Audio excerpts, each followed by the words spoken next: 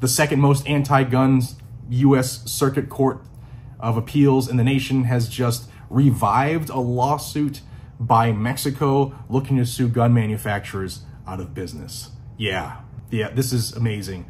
Before I jump into it, I want to thank a quick sponsor who's made a lot of this possible for me being able to get out here to Vegas to do a little bit of business, and that's Lear Capital. Guys and gals, if you are retiring, about to retire, or if you are watching your 401k or your IRA drop drastically under the current administration and watching inflation destroy your investments, or if you're interested in just buying gold or silver, something that is tangible, check out Lear Capital.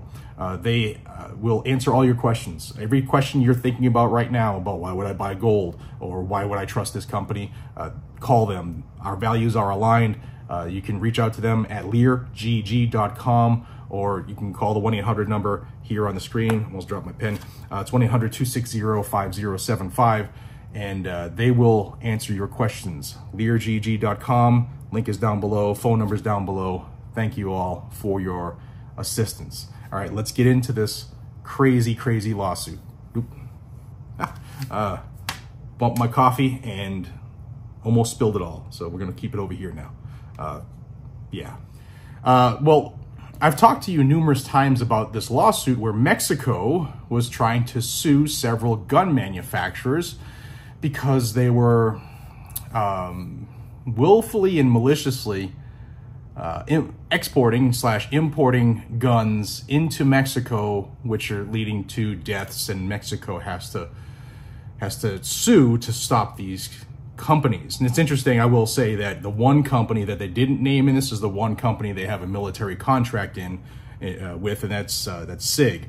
Here's the front page of the lawsuit, and it's Mexico versus Smith & Wesson, Barrett Firearms, Beretta USA, Glock, Ruger, Interstate Arms, Century Arms, Beretta Holdings, Glock Holdings, and Colt. See, no SIG, because they don't want to upset their supplier of their military firearms.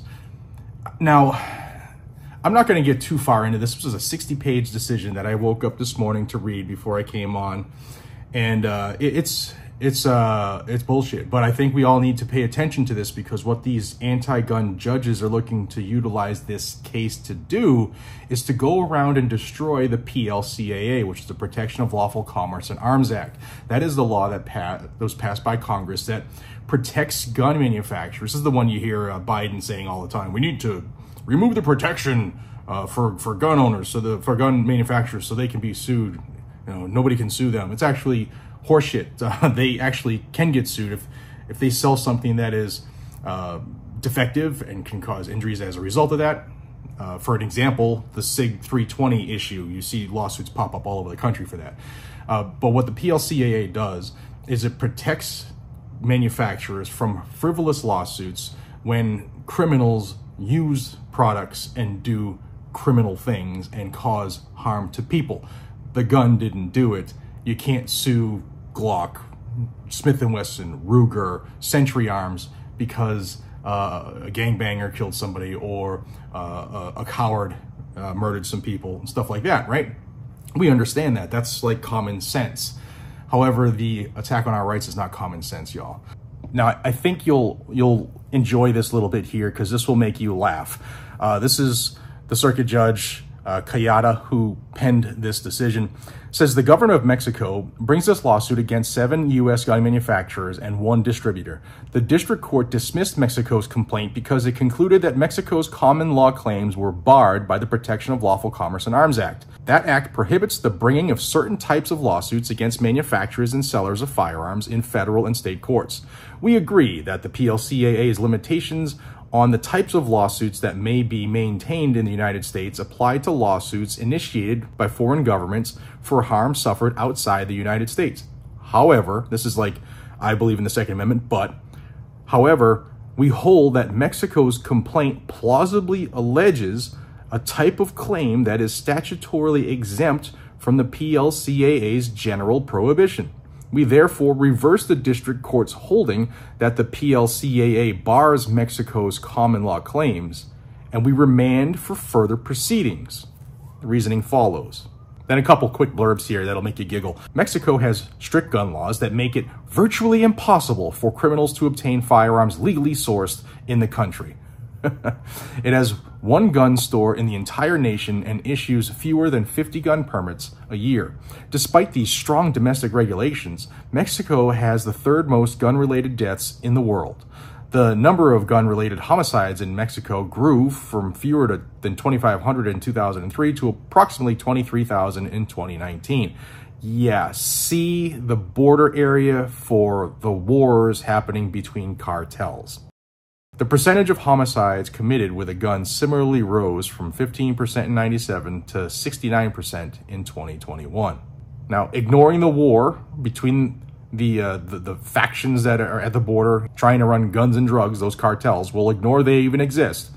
They continue and say the increase in gun violence in Mexico correlates with the increase of gun production in the United States, beginning with the end of the United States assault weapon ban in 2004. You see what they're trying to do? Well, there's more on here. Mexico alleges that the costs have risen for medical and mental health, as well as other services for families of the victims, and increased costs of law enforcement and stuff like that. And that's, of course, the fault of gun manufacturers in the United States. Not the fact that they're inept or incapable of stopping the war between the cartels, or that some of the federales have been known to take things into their own hands.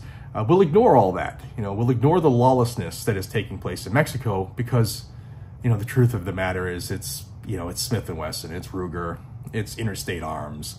It's everybody except for the manufacturer that, we're doing business with. It stinks, right? However, what else stinks is the First Circuit. And this lawsuit was written in a specific way to try to pierce the bubble of the Protection of Lawful Commerce in Arms Act. So I just wanted you to be aware that it is it's something we need to watch. If they're going to allow other countries to try to sue gun manufacturers out of business, well, then they realize they're losing the war at home and they're going to take it to us from abroad. But we'll be there every step of the way, and they're not taking over. For those who watch these videos, they are not taking over. I appreciate each and every single one of you. Have a phenomenal day. For those looking for SHOT Show updates, range day yesterday was cold and wet, and there were cool few things, some cool, some Glock slides from Franklin Armory that turned the gun into a binary triggered firearm, and got to play with the 40 cal yesterday. That was cool. They also had a new AR-15 upper, which is a piston gun, and there's no springs in it, and it also doesn't have to be regulated as far as the gas system goes when you throw on a can. You shoot regular, throw a can on, shoot regular, no adjustments needed. That's pretty cool. And the Staccato, my new favorite manufacturer of toys, they came out with a brand new C with a full-size grip and a smaller compact grip. Amazing. They kind of brought everything that they brought from the CS over to this new C model, and they came out with ammunition yesterday too that they make in-house. So getting ready to head down to the show floor. Got some business to do, and I will be back with you. I just wanted you to be aware of what was going on. Appreciate y'all. Please, guys and gals, if you watch my videos, please subscribe to the channel. There are tens of thousands of you that watch every day that are not subscribed, and that is significant in the world of analytics. If you could just do me a solid and push that button, the subscribe button, it doesn't do anything to you. But what it does is it drastically helps this channel get stuff through the algorithm so that more people can understand what's going on in the Second Amendment. And I thank you for your consideration. Until we see each other again, be safe, stay vigilant, carry a gun to keep you, your friends, your family, your community safe. I'll see you all in the next one. Take care.